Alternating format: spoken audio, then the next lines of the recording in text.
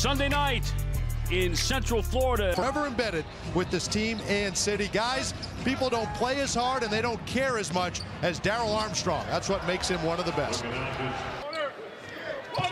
Inbounds pass to Green. And Green knocks down the jumper. Chuma had his head turned. Another deflection and another steal for Dallas. And Finney-Smith driving it in fast break. Marquise Chris puts it in.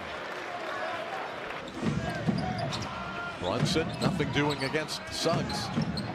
Shot clock at 1. Green buries a 3. Anthony driving on Brunson, turned it over. Josh Green leads the fast break for the Mavericks. Nice drive by Green. Final seconds of the quarter. They get the ball out of the hands of Doncic. Bullock for 3. It's good.